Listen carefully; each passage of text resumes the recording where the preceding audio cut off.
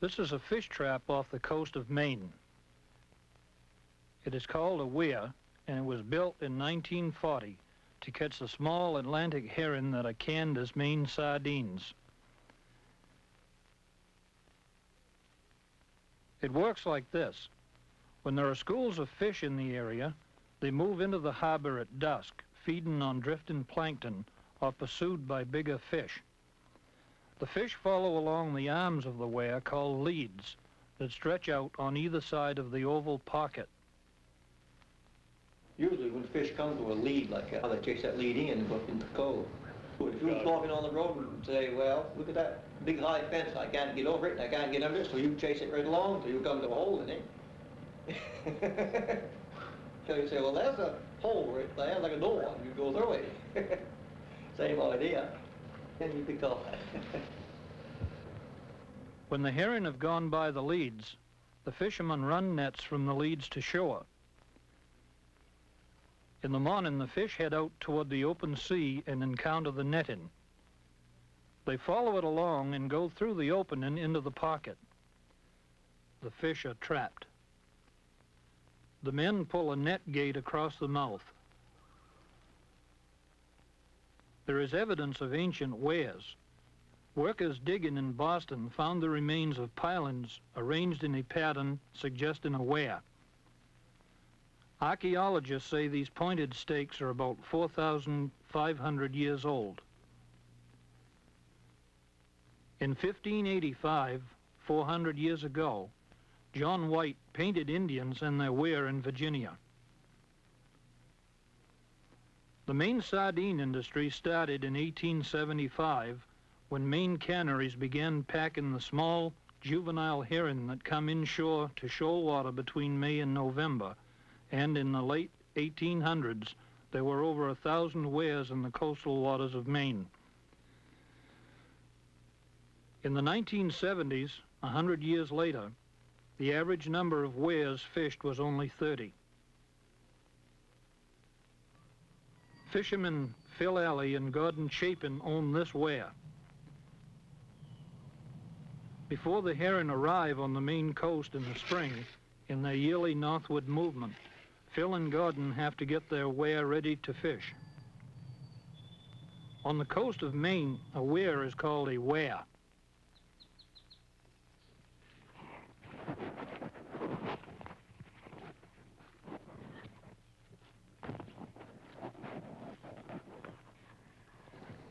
I'd say you can take them generally.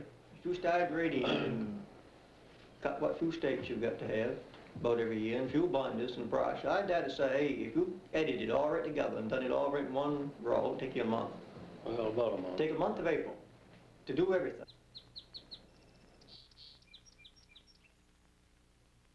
They inspect for winter damage to the pilings, stakes they usually call them.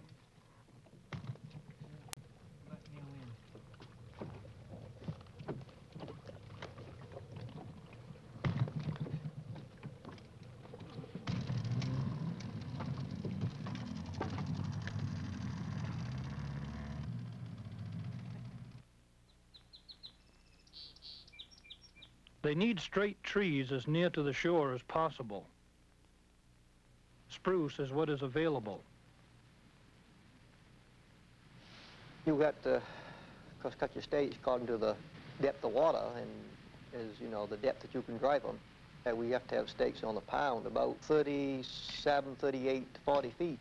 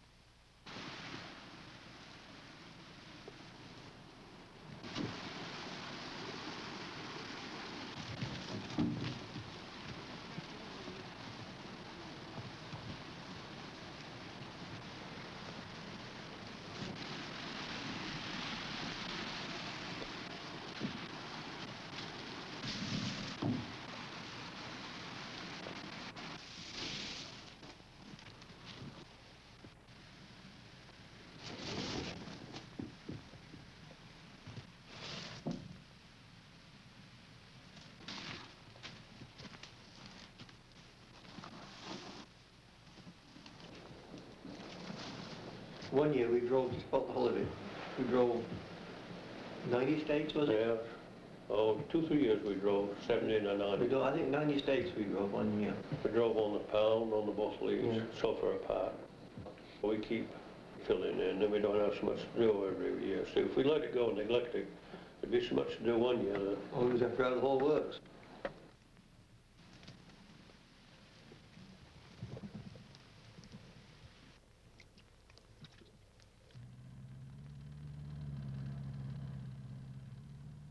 You've got to have a, well, we always call them a seine saw, the raft, really what it is, that we work off from on the way on the spring. Oh, I guess that one is about 12 feet wide and probably 22, 23 feet long. Something's low in the water. It's only on the water about, well, 8 inches, 8, 9 inches. Just so you can walk around and it'll be dry, you know. At high tide in the morning, they use Gordon's lobster boat to tow the pile driver to the mooring, where it will be accessible at low tide. You get ready on the high water to do your driving on the low water, get your stakes and your binders and your brush.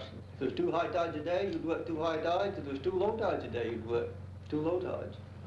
But that's when you can do the best work, Oh, because yeah. you 2 tides a day, so, and then you can make quite a show. That's almost like 2 days once. On this part of the coast, the average difference in water level between high tide and low tide is 9 feet. Extreme tides occur for several days after the full moon and after the new moon. Then the tide will come up 1 to 2 feet higher on the shore and go out that much further. Full run tides, they're called. People living here have to plan on that much change in the water level about every 6 hours, with the high and low water coming about 50 minutes later each day.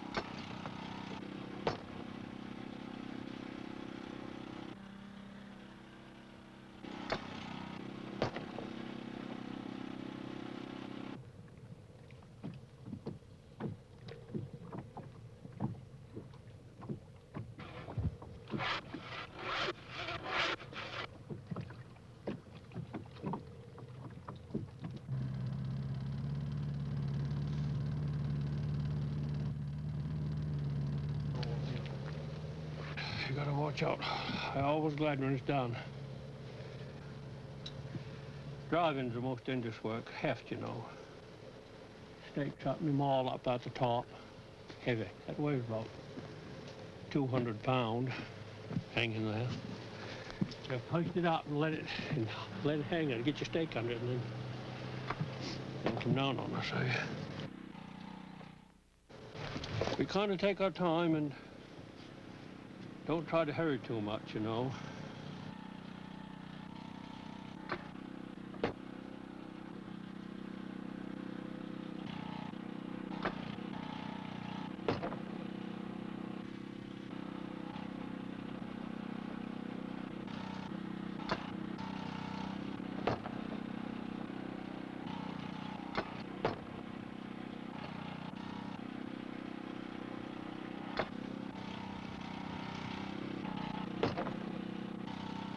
The sun is setting as they drive the last stake the next evening, but before they quit, they check the wear to see where it needs to be braced with cross pieces. The fishermen will start that phase of the job tomorrow. It has been a long day, working 2 tides.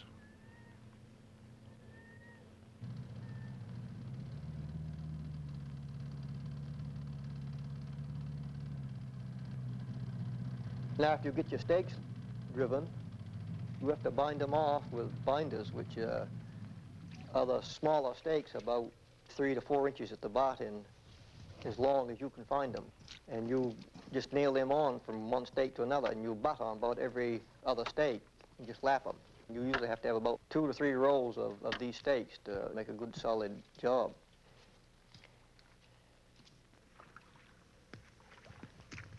Putting in brush comes next. Brush makes a semi-solid fence that will keep fish in the weir for a while unless they are upset by something such as a seal. Using brush cuts down on the amount of expensive netting needed. Phil and Gordon cut this brush last December. Fishermen often call the netting twine. Most ponds nowadays got twine on them. Years ago, they always used to use brush when there was plenty of brush, so you could make them tight. But about all weirs nowadays are twine weirs. Even a lot of places, the leads are twine. Brush has got such a scarcity that it's almost impossible to get it. Years ago, there was a lot of weirs up the bay, up around Eagle Island and North Haven and all up through there. And the fish didn't seem to go in the bays there for a few years, and it was a lot of hard work. And of course, them weirs up in them bays, they go down every winter. Ice, you get a lot of ice come out them bays, and of course they flatten them weirs.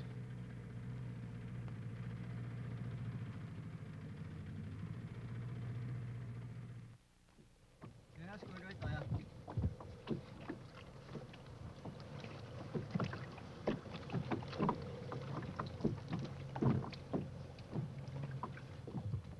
Well, there just isn't that much brush. Each year it takes us about 300-400 spears of brush to just brush them leads. Well, if you had to build a new wire every year, it'd probably take a couple thousand spears of brush.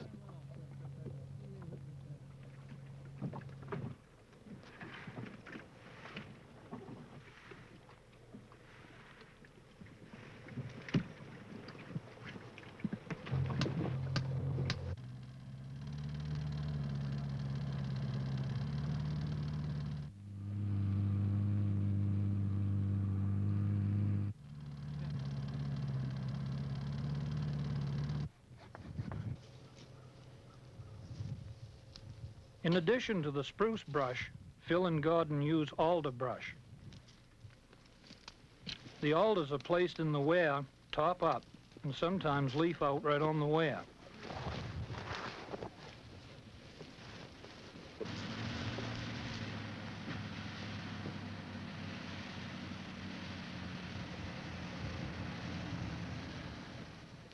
The placement of a fish weir is important. The main thing is when you build a wire in a cove to start in with, you don't want to build a wire where your fish come in. Because if you build a wire where the fish come in, they won't come in. You're going to block them off. If you build a wire in a cove, you more or less got to watch the cove for a year or two and see how the fish come in. Our wire is 65 fathom around it. Down east, down Canada, they have them about 3 times as big. They have enormous wires. It's about the size that would fit the cove without shutting off too much of fish wire.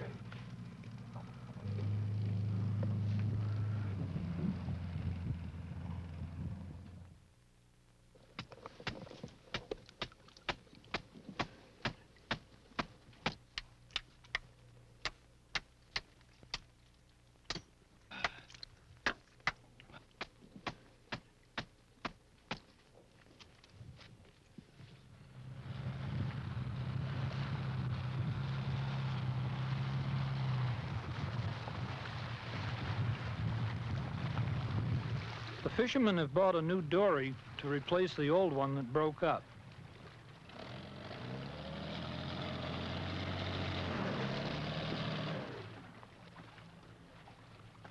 They are using Phil's lobster boat this morning to bring it in from the mainland.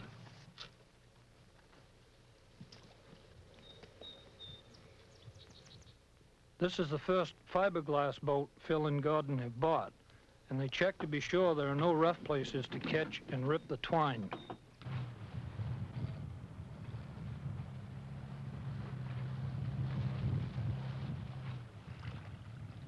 They also this morning took delivery on a new piece of top twine made up for them by Phil's nephew, who was in the twine business.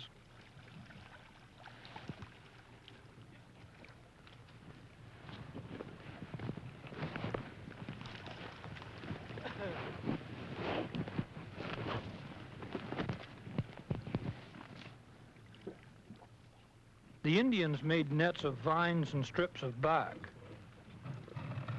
When Phil started seining, twine was made of cotton. Now it is nylon. Top twine is tied to the top stakes at high water.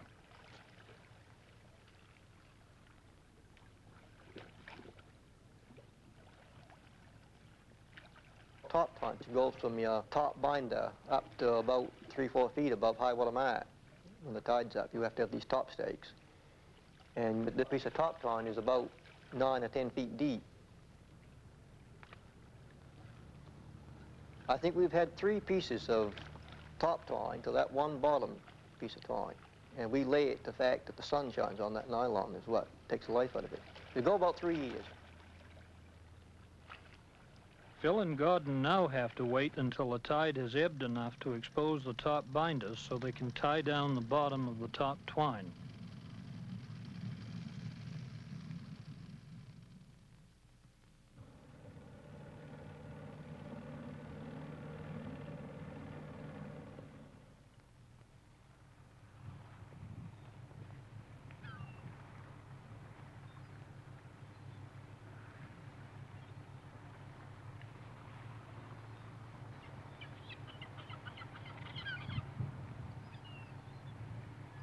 We usually try to have the weir fishing by the 1st of May, and then that twine stays on there until we get through fishing in November. Then we take the twine off.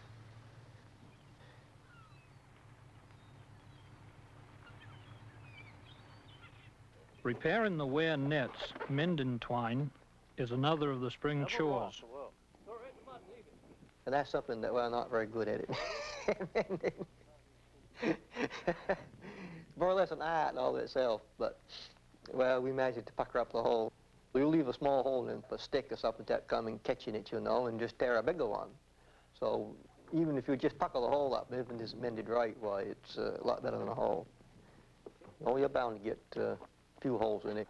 Barnacles, you know, grow on them binders, and round from that bottom binder to the top binder, well, them barnacles are. When there's in a gale of wind or a big breeze, and that's all the time working, because them barnacles all the time chewing and cutting on it, and it'll chase them holes in it. Every spring you have to mend them out. Lord, it takes us 2 or 3 days, some years, to mend up them, you know, pick holes, we call them.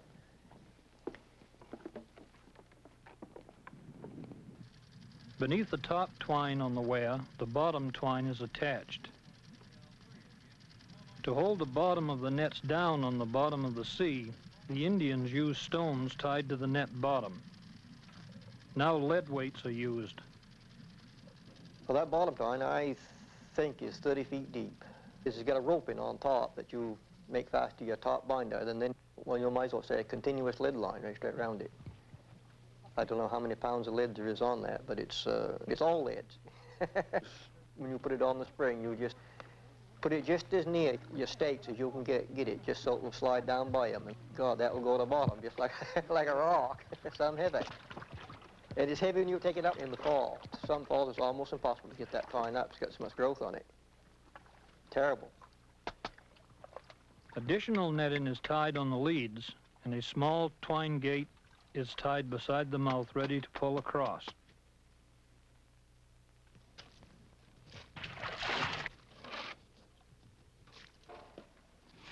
Phil and Gordon sweep off the dried seaweed that came off the bottom twine and pull out the running twine, which they run from the ends of the leads to shore when the fish come into the head of the harbor. A purse seine is a strip of net with floats at the top and along the bottom a series of rings with a piece of rope as a drawstring to pull it together or purse it. It bags the fish before they are removed from the pocket into the sardine carrier. Floats at the top of the nets used to be made of natural cork, but now they're made of synthetic material.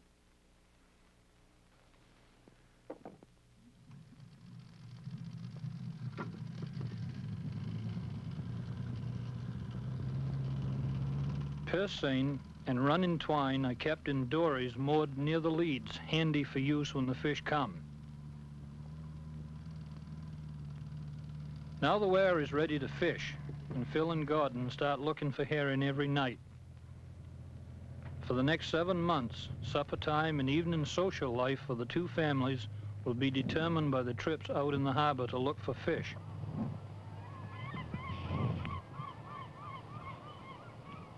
We usually get down about an hour before that. Usually if any fish around, they'll show before that, just after sundown. So sometimes you don't shut off till well, just after that.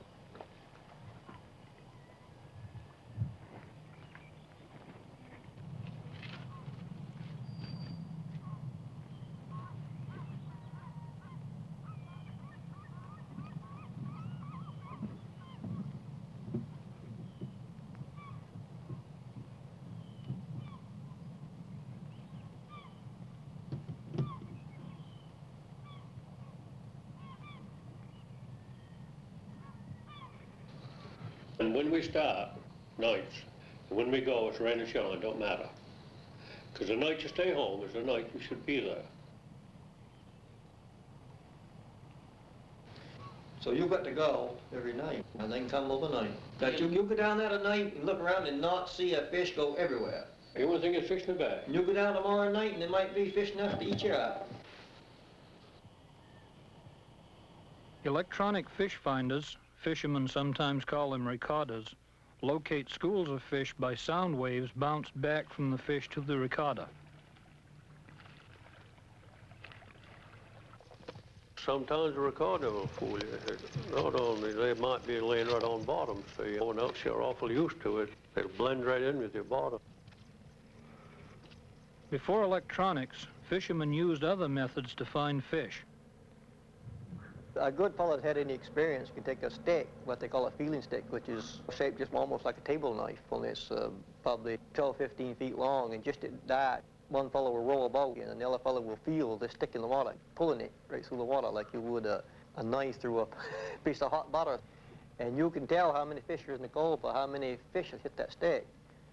I know very well years ago, before we ever had a recorder, that was night after night that we went down to fish in the harbor, that we felt right over in, say, 25 feet of water, and you would only feel down 10 or 12 feet with that stick, and you was feeling right over them, and you wouldn't touch a fish. Every night brings different weather, different chores, different problems. This night, the flood tide has carried into shore rockweed torn loose somewhere by a storm. The next night, Phil and Gordon are fishing rockweed out of the weir. The ebb tide has carried it right into the pocket and trapped it there. Another method of catching small herring inshore, called stop twining or stop seining, requires a boat, a crew, and stop nets. Stop twiners compete with weir fishermen for the inshore herring stocks. Instead of having a weir, and they have twine. You just shut a cove off with this twine, go right from shore to shore. But you have to put this pocket on outside of your running twine. And then you seine that pocket, just seem to do a weir. Stop twine, you can go practically anywhere. That's where you build a weir, that's it, that's stationary. Stop twining, well, you can go the whole length of the coast. They'll start out in the spring, up off Portland, and end up down in Eastport somewhere, come fall, chase the fish right around where there's fish while they chase them.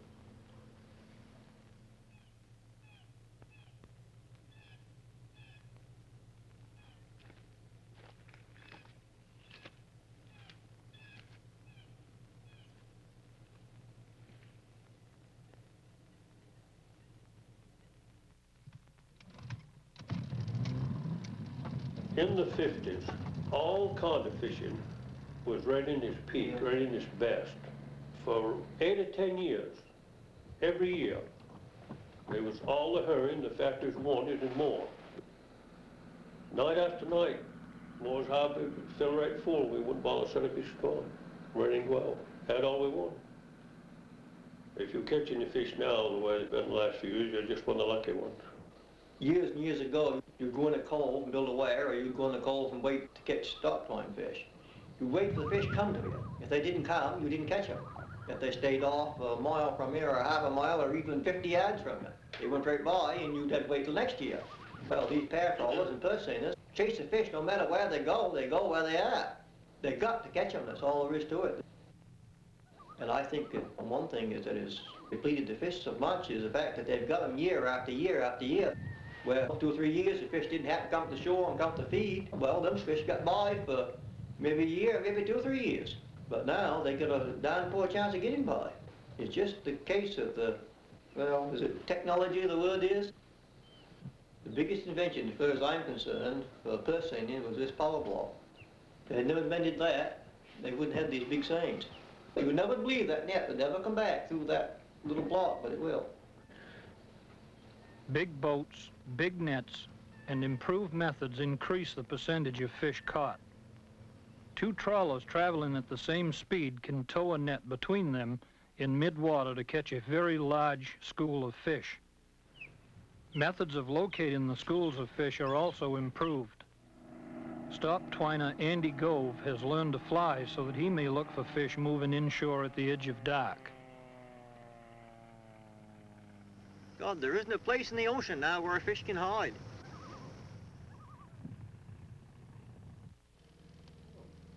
You might have a week of herring, say, a run, we call it a fish run, say, or a couple of weeks if you're lucky.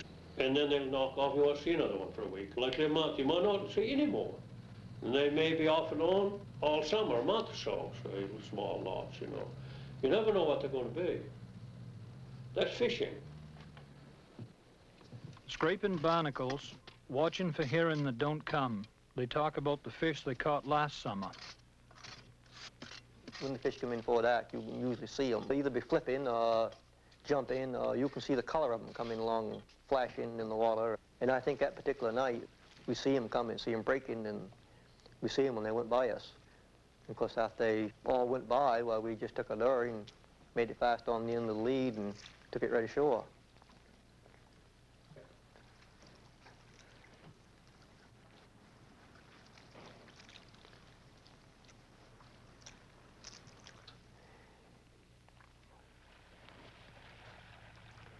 We get up 3 o'clock, I remember, next morning, get a breakfast. And of course, that was in July. It was daylight then, but quarter past 4, we went down there.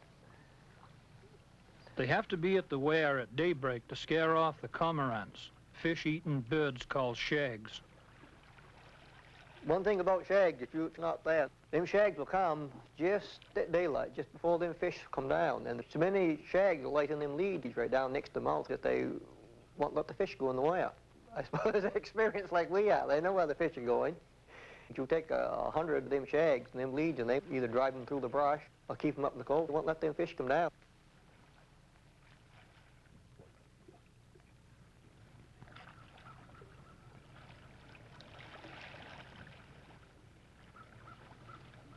As Phil and Gordon watch quietly so as not to spook them, the fish swim through the opening. It would just hold so many. If you had 50,000 bushel, there's no more fish would run in that well than what it would take care of. No, you wouldn't have to worry about fish running in there so that on low water they would ever smother. We come home after got the fish in the well, that is, get some of them in the well, what the well would hold, and you come up and call the boat. 7 o'clock, I guess he was here about noontime. Edward M, I think it was. She's a nice boat to load. She's just about right. Handy around the way, you know. You take them big boats and any wind, God, they hold some hard, but she's a reasonably small boat compared to what some of them are. But she's a nice, good boat. She handles good. The sardine canneries own fleets of boats for collecting the fish and bringing them to the factories.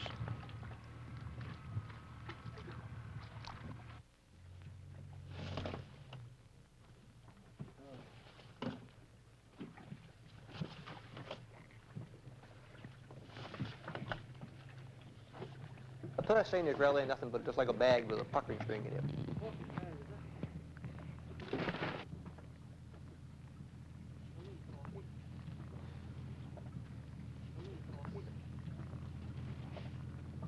You just roll that seine out and roll it around the pound until you come to your other end.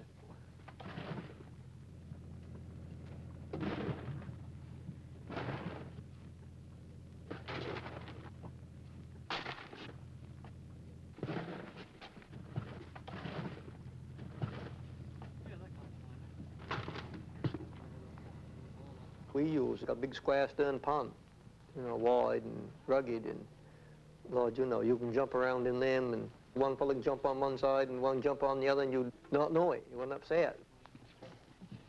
You just keep yanking on them lines and just keep pulling them, and that'll keep gathering that, puckering that in until them rings come right together. And then you just try to pull your rings out. And that's sometimes when you can't do it. If you've got a lot of fish in there, there's a big strain. I've seen the time you get more fish than what you really expected, and then you'll have to let 2 fish out so you can handle them.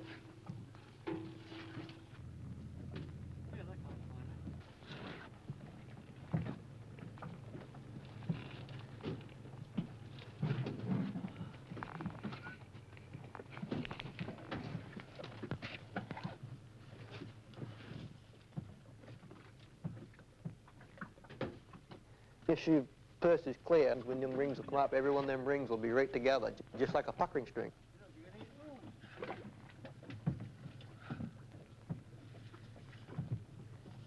Of course, after you get them rings in, you get your leads in, then you've got your fish.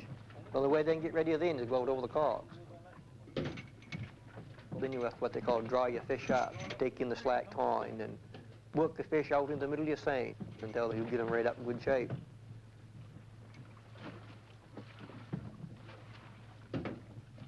And then they'll start pumping on them, and then you can lay back and have a rest. The black tube works like a giant vacuum cleaner. It sucks the herring out of the purse seine and through a long box. Inside the box, the fish and water pass over an inclined screen. The fish come down the chute into the ship's hold. The water and scales pass over the still finer mesh screen beneath. The water goes over the side of the boat. The scales slide down the fine screen into the collector bag. At the scales factory, the iridescence from the scales is dissolved by adding a solvent, and the shine is used for luminescent paint, cosmetics, and jewelry. Of course, years ago, them scales was worth a lot of money. Well, when they first started, they was high as 40 cents a pound, but I think this last summer, there was only a dime.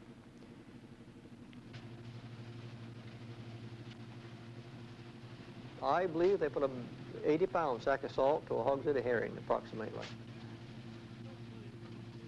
The state of Maine says that a herring must be 4.5 inches long to be legally packed as a sardine. That's 11.4 centimeters. This is a fish about 2 to 3 years old. There must be at least 4 sardines to a can. They was, you know, a nice sardine, just about right for sardine, 5, 6. They don't go by the inches, they go by the number of fish ordinary size sardine can hold after their heads are cut off and the tails. 5 and 6s, or 6s and 8s, 4s and 5s is the number of fish that it takes to fill a sardine can. Can't beat that for lobster bait either. Perfect lobster bait. Phil's son-in-law is getting fresh lobster bait.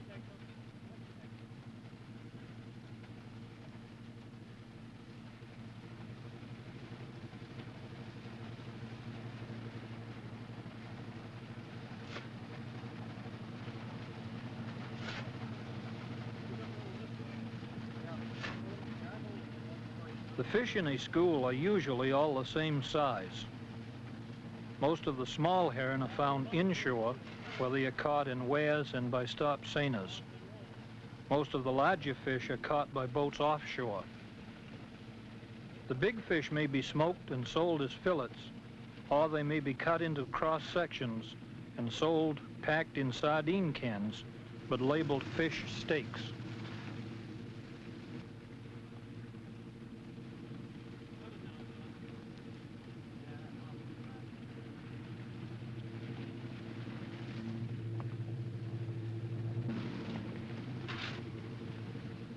See, I've come right up with it. I started in when they used to scoop them with a scoop net. You have to scull your dories out, say, and onside the big boat, and then scoop them. 2 men will scoop them into the big boat.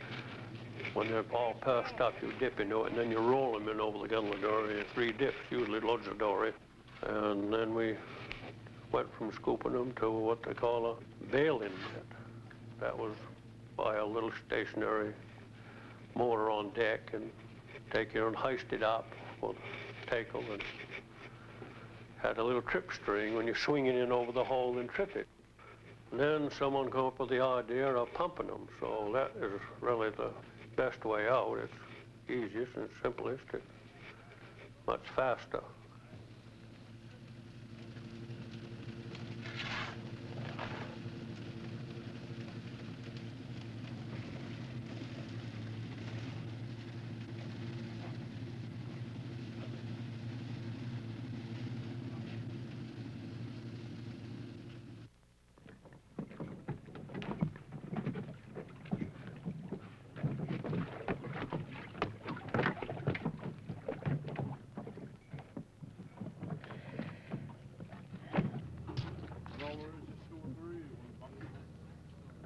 Whatever they take, they'll give us a a receipt, so many hogshead, and the date, and the boat, and the captain will sign it.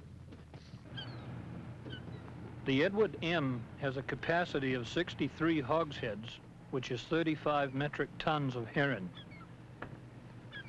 You can go the whole year, not catch a fish, and not make a cent. But the way the price of fish is now, that if you happen to be lucky and get, well, not too many fish, you can make a good year's work. You can make a lot of money. Because years ago, fish weren't worth anything. Well, we sold a lot of fish for $12, $15 a hogshead. And this year, they were $60.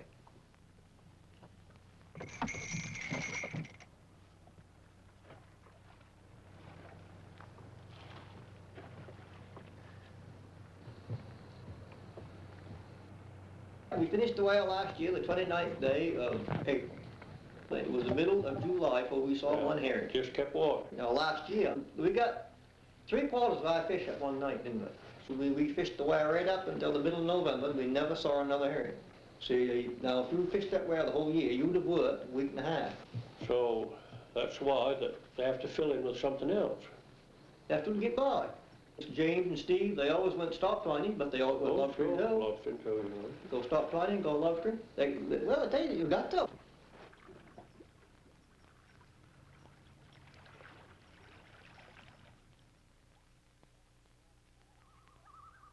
That was last year.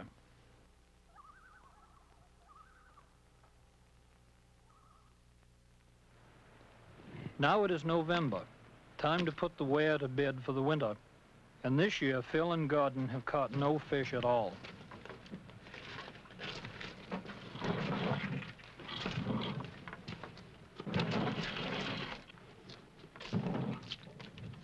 When we first built the ware, we got a nice run in May, and then a little slack spell likely in July, and in August, dark, we'd do good, and then in the fall is the best run, right up to November. We've got caught fish now when you had to wear mittens. Yes, sir.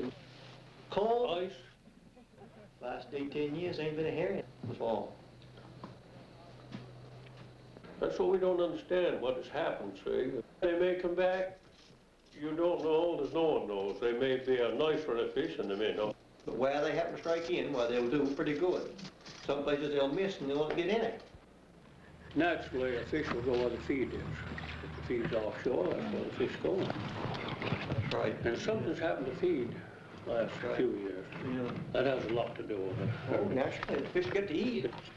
It's just the change of the current has took the feed off. The fish is where the feed is. If that current changes and the feed comes back to shore, same goes to, I think the fish will be with it.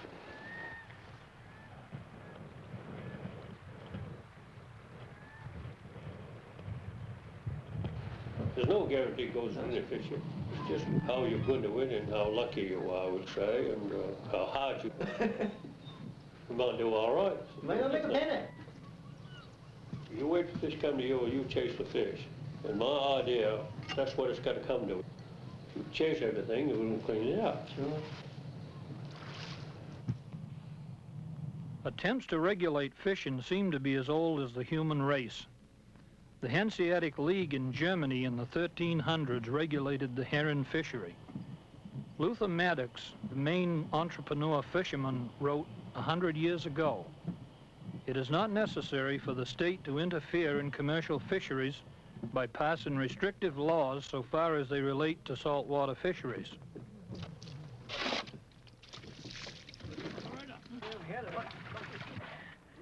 Easy does it.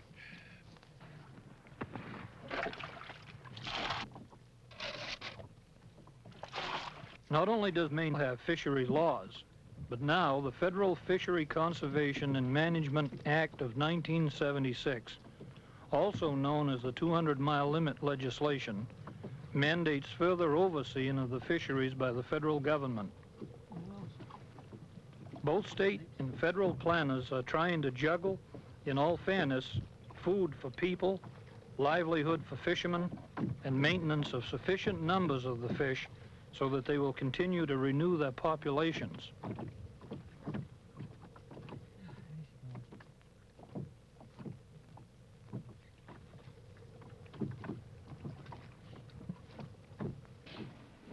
I've been with Phil 18 years. I guess you can reckon the way about 38, 39 years. Been to fish every year, except this year. This year there just wasn't any decent herring to catch. That's all there was to it. There just wasn't any. I couldn't tell you why the herring didn't come. It just wasn't on around here anywhere. Now, next year, they can't tell them. There might be a fair year, it might be the best year you ever had, then there might be another year there isn't any. Nothing you can do. Just get ready in the spring and hope there will be some. The same you did this year. A year or two of good years and a year or two of bad ones, and about all averages out in the end. I tell you, I've enjoyed it, so I've enjoyed fishing. It's fascinating, you know, you can... I guess it is. You're always looking. Oh, what I mean, if the fish come good, why, it's kind of nice work, take care of them. His father's gone and his brothers are gone. Still he goes down on the dark of the moon, rowing the dory and setting the twine, and it won't even pay for his time.